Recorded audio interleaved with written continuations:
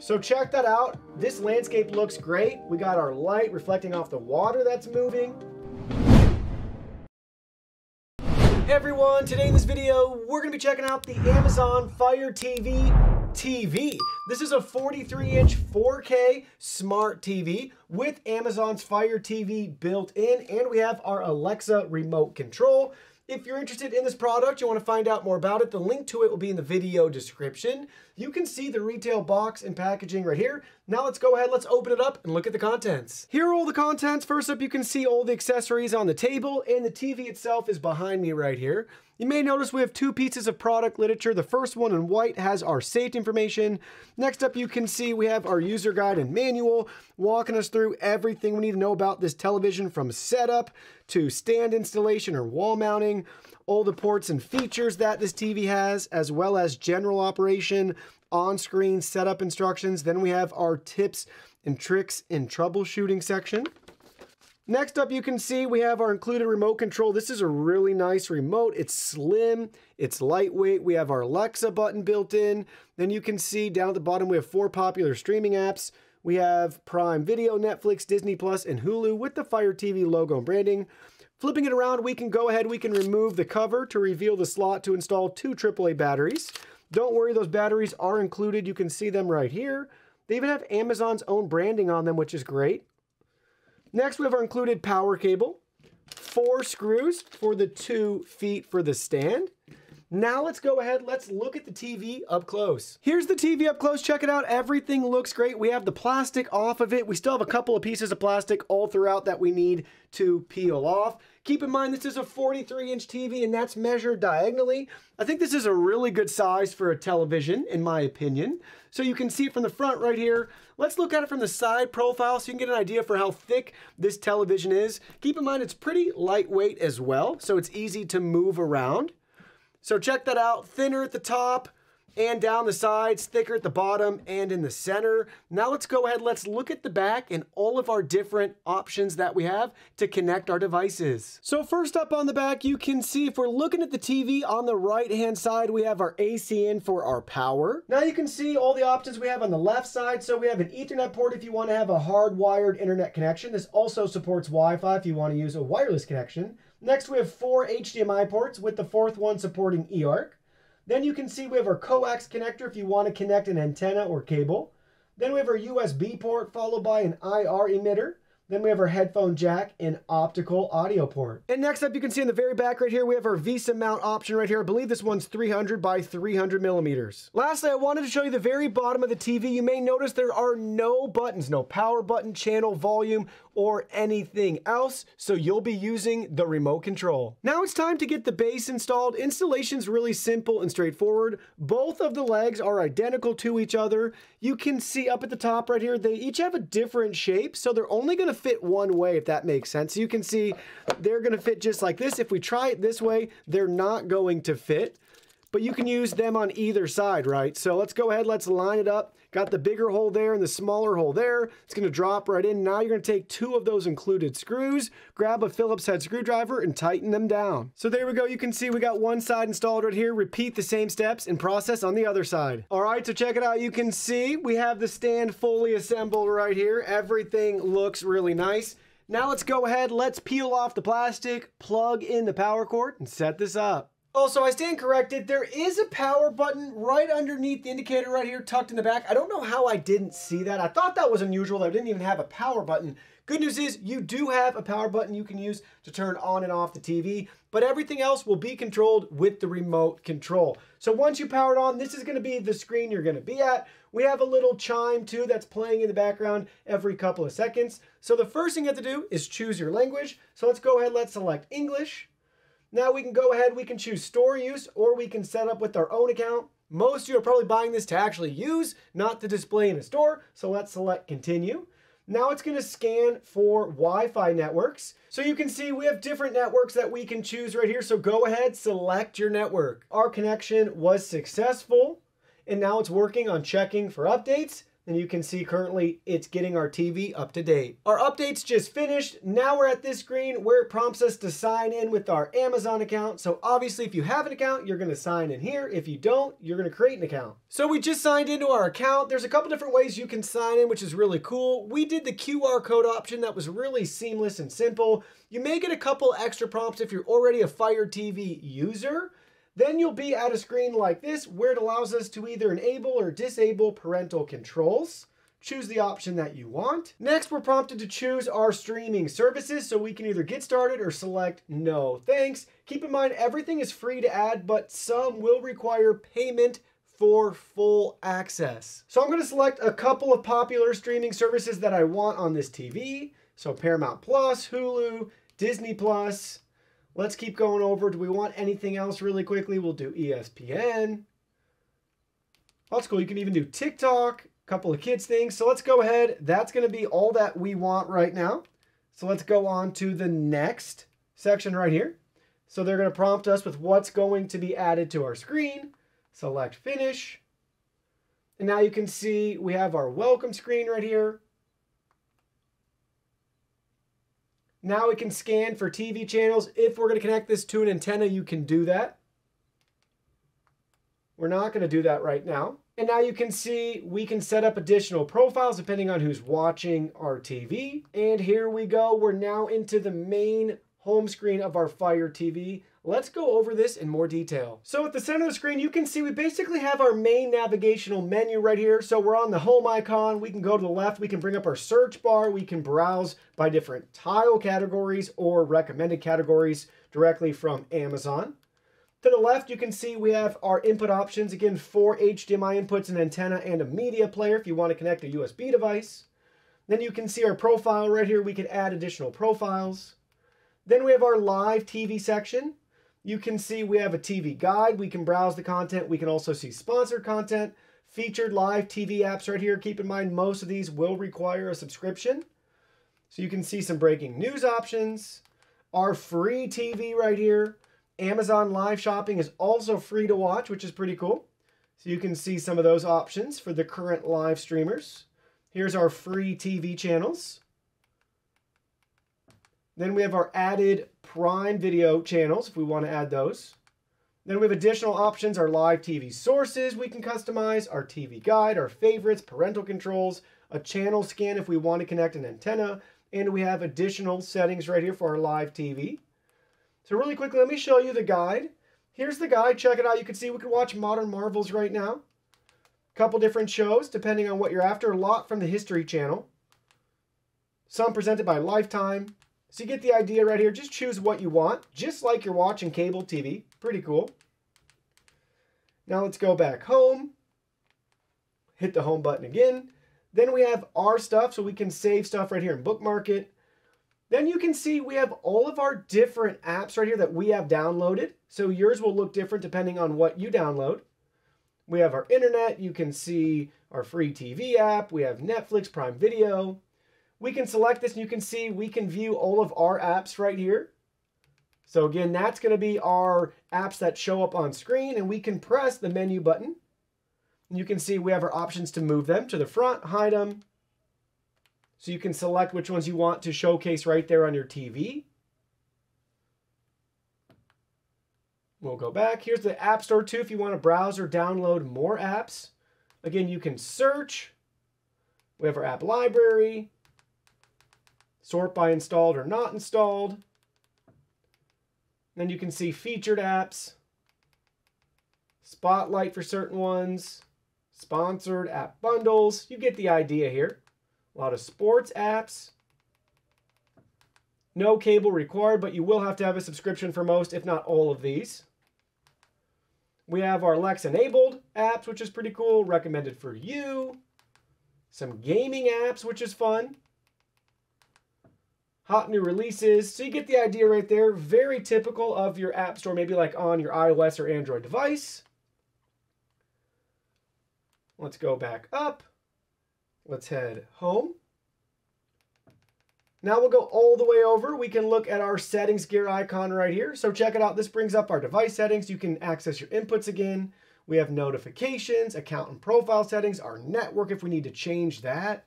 Display and sounds, our applications, equipment control, live TV, controllers, and Bluetooth devices, our Alexa settings, our preferences, our sleep timer, device and software, accessibility, and our help section. So really nice, clean, simple layout, easy to navigate to get to whatever setting you need to change. We're not going to click on every tile here, but I did want to show you the display and sound settings. So let's go ahead, let's go into that. First up, you can see we have our picture settings here, so we can long press the home button from anywhere to access our picture settings. Keep in mind, this is input specific. Then we have our sound settings, so it follows a very similar pattern. We can press the settings button from anywhere to get access to our audio settings. Next, we have our Apple AirPlay and HomeKit settings, so you can stream from your Apple devices. We have our power controls, audio output. We can enable display mirroring if you want. Navigation sounds, we can turn that on or off. Screensaver, and then our HDMI CEC device control. So depending on the device and if it's compatible, you can set that up right here as well to choose if you want to allow devices playback, navigation, and powering on and off. So all of those settings can be found right within the display and sounds tile in our settings. Back at the home screen, you can see we can get to the settings just by pressing the settings gear icon on our remote control. And basically it gives us a little mini sub quick access menu to the most popular settings and features that you would want. So we have our channel guide, our inputs, display mirroring, our apps, sleep timer, picture, and sound settings right there, literally at your fingertips with the remote control. And if all that's still too much for you, don't forget this has a full Alexa integration. So we're going to try out a couple of different Alexa commands, and you can see the TV even shows us things that we should try. So we can ask it questions, check your calendar, control music, control smart home devices, control the volume, control video with your voice, discover music, find content. You get the idea here. Check it out. You have so many different options. We can get weather updates, go to the movies, hear the news. You get the idea here. Tons of commands and things we can request from our TV, which is really, really cool. So let's go ahead. Let's try it out right here. So let's hold down the remote. Unmute Fire TV. There we go. So it unmuted it. Change Fire TV volume to 25. There we go. I mean, look at how instantaneous that is. I feel like it's really cool. Like I'm doing a little recording or something, like a little dictation. So let's go ahead. So what's the weather? Currently, in Amelia, it's 83 degrees Fahrenheit with mostly cloudy skies. You can expect more of the same today, with a high of 84 degrees and a low of 67 degrees. Would you also like the current humidity? Yes. Currently, the humidity is 62%. So cool, guys. That's awesome. Now let's go ahead. Let's have a little bit more fun right here. Let's see if we can pull up a streaming app. Open YouTube. All right, check that out. It brought up YouTube for us. It's the last screen we were on YouTube too, which is nice. So check that out. Very fast, fluid, and responsive, and super convenient, easy to use. And honestly, it's much better than navigating with even the remote control and the Fire TV operating system. It's super convenient just to go ahead, issue voice commands, and get near instantaneous results. Now let's see what it's like to stream some content on this TV. There's a couple of ways you can do it. You can browse down below, select the program you want. We can also press the TV guide button. We can see our free TV. So we have a couple different options here. So let's keep browsing. Let's have some fun. Let's see what's on. So a lot of different options for us right here. Let's pull up The Price is Right. This is fun. So you can see, this is from the Bob Barker era. So obviously it's not going to be 4K. This is awesome. Free TV's the best.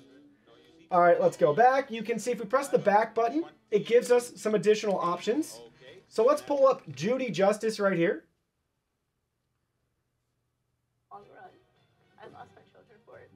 Picture quality looks great here in person. Keep in mind, you're watching a camera on the screen, so it probably won't look as good. But man, they look great. One of the things I've learned is never lend a significant other money without a written loan. So you can see that, and let's go back. Far too often.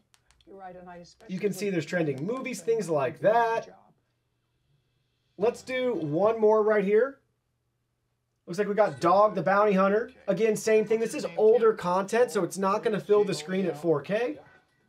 CRUZ. You got a DOB on him.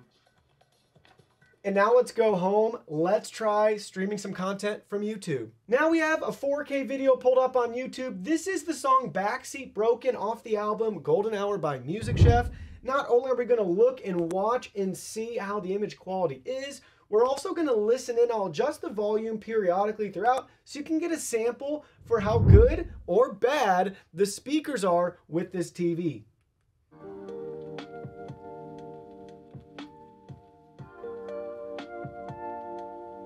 So check that out. This landscape looks great. We got our light reflecting off the water that's moving. Even looking at it off to the side, besides the expected glare, the colors don't distort or change or anything like that. Just like if I was looking at it head on like you. And keep in mind you have a camera on the screen, so it's always going to look better in person. Let's turn the volume up. Currently you can see we're at 25. Let's go up to 50. This TV actually has bass. I like it. Wow. All right. Let's go to 75.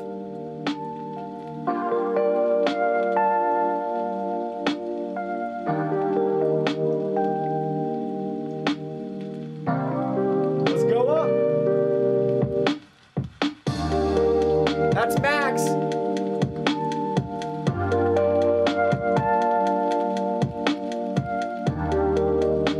Sounds so much better than I ever thought it would from a TV. Some of the best sounding speakers on a budget television for sure.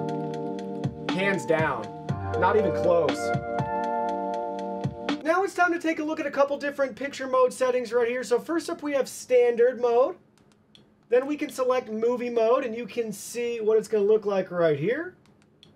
Followed by our dynamic mode. Sport mode, didn't even see a change there. Now let's look at gain. Then we have PC. You can see how that's changed. Then we also have a custom setting. You may notice half the screen is still kind of blacked out right here. That's because we have our menu pulled up. That'll go away once we exit out of this. But let's cycle through those one more time. We got standard. I really like standard mode a lot. We got movie mode. You can see how that looks. It does change the image quality. Just be focusing on this side of the screen. Then we have dynamic. Not bad either. Sport. Gain. Then our PC option. That really puts a hue and a tint to it, in my opinion. Then we have the custom settings. So let's go back one step. You can see for custom, the different options we have. We can adjust the backlight, our dynamic backlight, our color saturation, our scene settings. We have advanced settings right here too. Let's select that and you can see what we're able to tweak. So if you really want to nerd out on this stuff, you could select custom mode and change it however you see fit. So there's a lot of options here. So you have a lot of controls within that custom setting. For me personally, I really like just the standard mode. I think they do a really good job. So typically that's what I find myself leaving it in when I'm consuming all types of content. In case you're wondering, you can browse the internet with this Fire TV, which is really cool. So make sure you have the internet app downloaded. Go ahead, open it up. You can see ours keeps taking us to Bing, but you can go up here. Yours will probably show this menu first, where we have our bookmarks. You can see some trending videos. We have all of our settings down here too. You can see your browsing history. You can customize the menu, adjust the cursor speed. We have additional settings here. So for me, I want to change our search engine default from Bing to Google.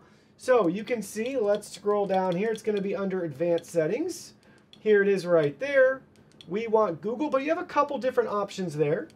And then we have site settings. So you can see if you want to tweak any of this, you can. And then we have some information about the Silk web browser. So let's go back. Let's go back here. And then you can see we can search. So let's go ahead. Let's search for, just for fun, let's search Digital David. Let's see what comes up.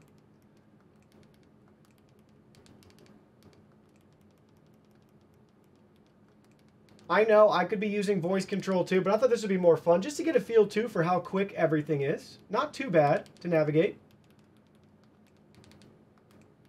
Hey, Digital David, Amazon Live. That's pretty cool. Let's just do, there we go. Let's search it. All right, did pull up the Amazon Live. No big deal there. But you can see we got, obviously, our search results just like on Google. That's pretty cool. So you can see, let's see if it loads. Let's load the Amazon page. Pretty fast, too. Hey, that's pretty neat. So check that out. That's cool. Just like you're regularly browsing the web. Pretty responsive, too.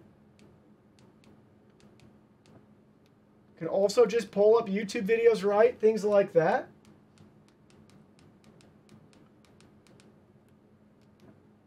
See social media accounts. All the things you'd expect, like a regular Google search, appear to be just as normal on the Fire TV.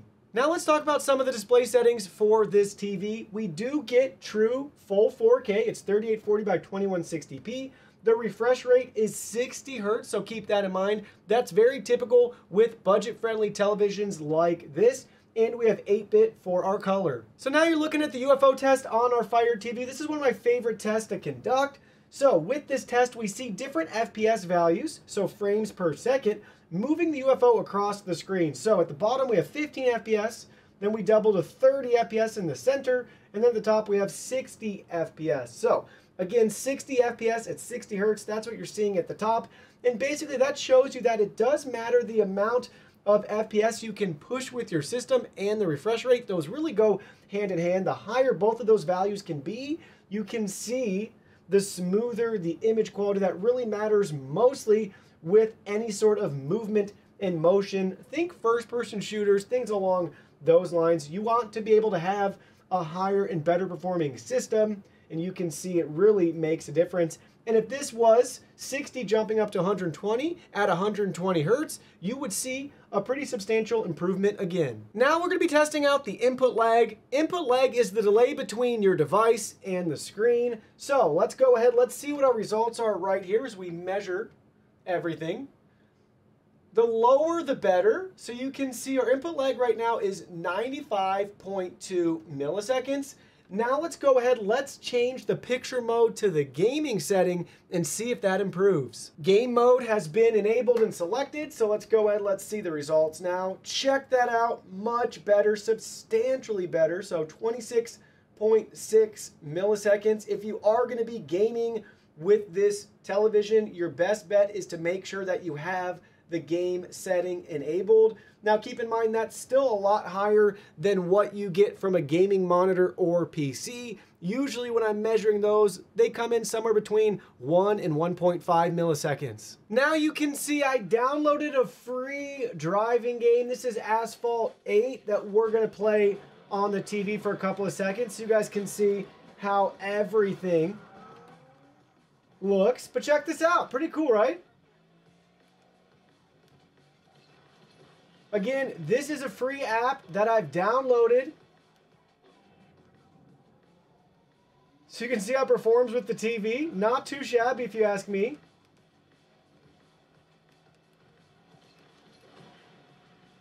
Do a little barrel roll there. That's pretty cool. We'll take it.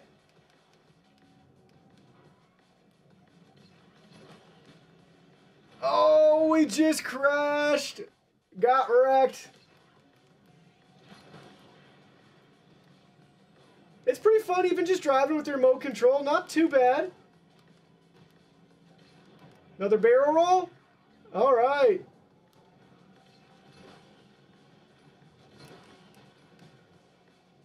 So you get the idea here. It's doing a decent job. Better than I guess I would have thought, since again, this has to process all those graphics too. We got a lot of detail here.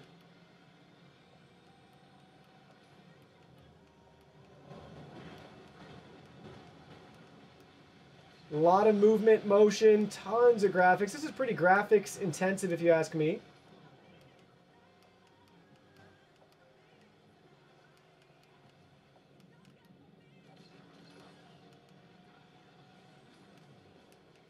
But pretty cool. This is your Asphalt 8 sample. Again, just a free app you can download if you want to game directly on the TV. Now we have our Sony PlayStation 5 connected to the Fire TV. So for your next gen consoles with this particular TV, they'll cap at 4K resolution, so 3840 by 2160p and 60 hertz. You will not be able to do 4K 120 since this isn't 120 hertz television. So this is what you can expect whether it's a PlayStation or an Xbox. All right, and then here's some Fortnite footage you can see on the PlayStation 5 with the Fire TV. We're going to move around, create a lot of movement and motion for you. But check that out, super fluid and responsive. Let's open up the parachute here.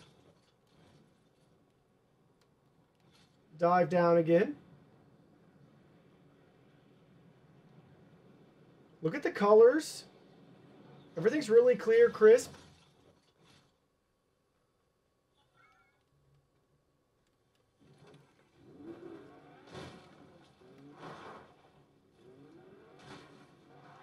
Now we're going for a little drive.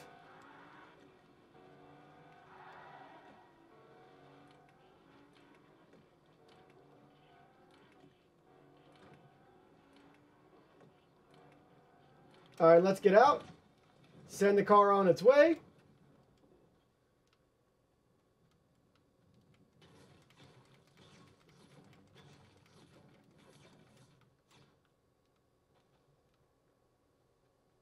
Colors look great.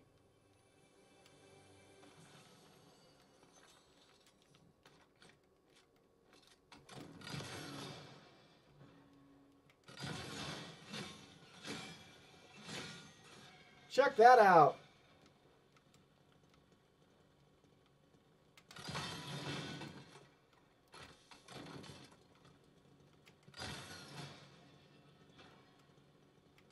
This is too fun. Shooting saw blades.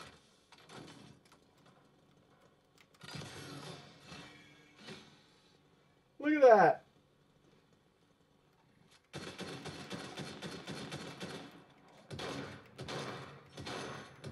But you can see everything looks really nice.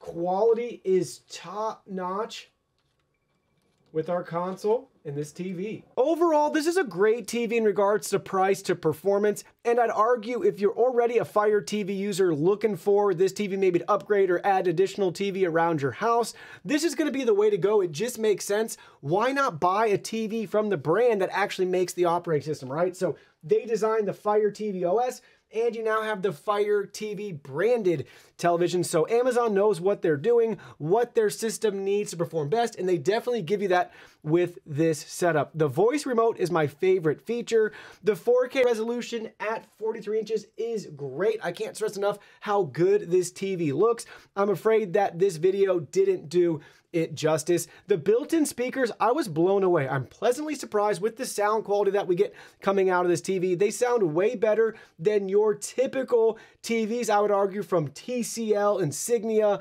brands along those lines at this price point. The bass was actually existent, which I think's pretty cool. Great for next-gen consoles, gamings, that sort of thing. You can do it with a console or without if you want to download or buy some games directly from their app store. There's a lot of great features. The operating system's easy and simple to use. Now, with that being said, I still prefer Roku myself, just because the tile layout's better in my opinion. Basically, I think the Fire TV needs to redo the strip right here and make this larger. So basically swap this with this section down here, and then maybe just populate a small portion of the screen with their advertisements, sponsored contents, things like that. This just gets really busy and cluttered compared to some of the other TV operating systems, but it is fast, it's fluid, and it makes sense if you're a big Twitch user, Fire TV user, and Amazon customer.